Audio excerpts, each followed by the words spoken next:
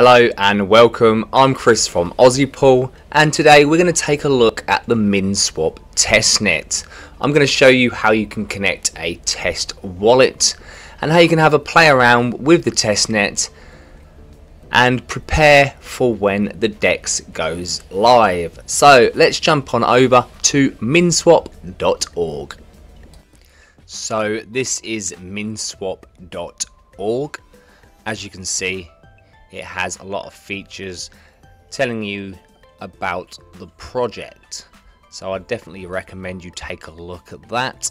And as you can see here, you are able to view the testnet. So this is the testnet user interface, and for us to interact with it we will need to connect a wallet. Bearing in mind this is a testnet version, we will need to make sure our wallet is set to testnet. So I'll quickly run through how you can do that. Let's grab our NAMI wallet. And if we hit the icon here, we go to settings, network, and we can switch between mainnet and testnet. And in the bottom corner here, you can see the wallet is set to testnet. So we have some test ADA in this wallet. So let's go ahead and connect it to the DEX. So if we hit connect, we select the NAMI wallet and we now need to grant it access. And there you have it. The wallet is now connected. So we could go and carry out a swap, or we could provide liquidity. So if we hit swap, we want to swap 1000 test ADA for test min.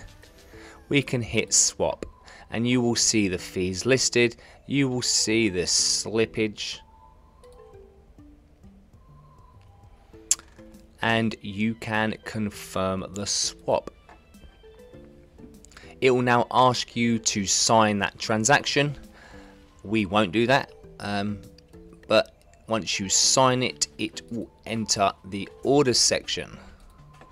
So if you hit orders over here on the left hand side, you would be able to see the pending transaction of the order you just placed for that swap of test ADA for test min. You can see one I did earlier, well I say earlier, quite a while ago now, because the order, the swap was out of my slippage range, it never got picked up.